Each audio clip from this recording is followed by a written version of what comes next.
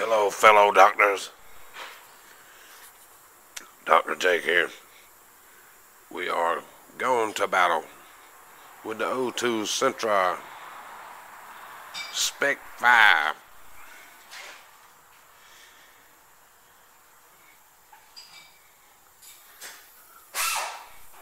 And we're putting a clutch in it. Beware on Sentra's Spec 5. The clutch pressure plate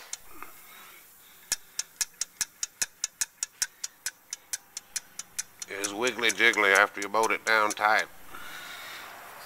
It's mounted in rubber. It's got a bearing in the middle. When it gets a few miles on it, the balls will fall out the bearing.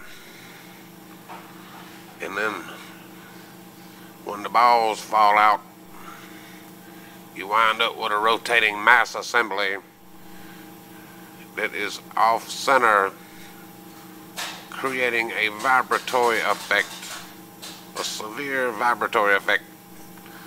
Can be checked with a Mark 5 entabulator.